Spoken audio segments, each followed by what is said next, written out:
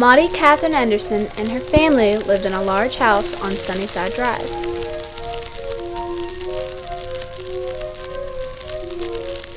She lived with her dad, her mom, and her two younger sisters. Everything went well until the misfortune of her father's death.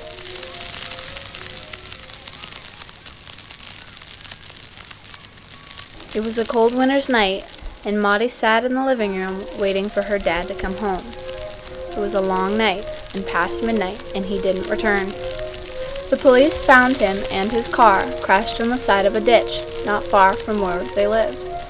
He had died in the crash and left the family devastated. Maudie's sisters, Ashley and Kaylee, had learned to grow up without the help or the fun of having their dad around. Maudie played alone after that, or read the books her and her father used to read, the best she could.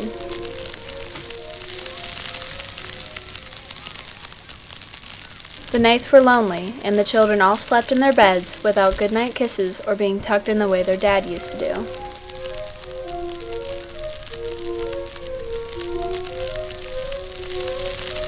One night, Maudie had a dream.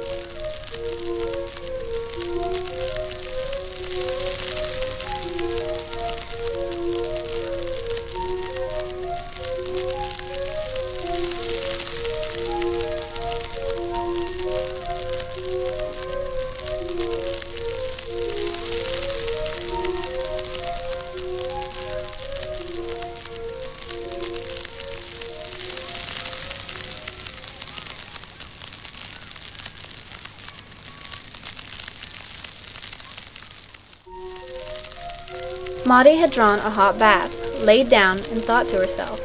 She knew exactly what she wanted to do to fix everything.